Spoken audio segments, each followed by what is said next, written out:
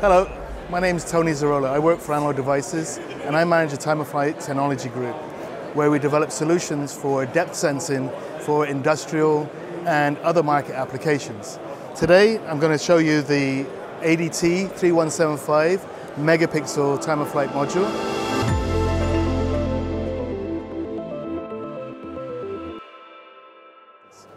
Today I'm showing how our Time-of-Flight sensor and Time-of-Flight basically uses an illumination circuit in order to flood the scene with infrared light, and then uses a high-resolution sensor. In this case, we have a 1 megapixel sensor that basically receives that light, and through the use of the measurement of the speed of light, we're able to calculate the depth of the scene from the sensor.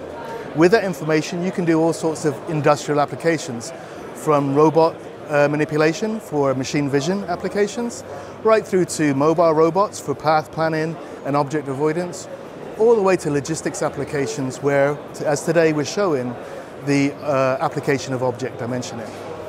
So in this demonstration, I have here a camera. It's much bulkier than what will be in the final production, but essentially we're using this camera in order to dimension irregular objects that are not conformant in size, where it's very difficult to capture that full size of the image. So today, the way these objects are measured is you would put this irregular object, and that could be something like a canoe, a big engine. You would put it on a forklift truck and you would mobilize it to the gantry where the camera is.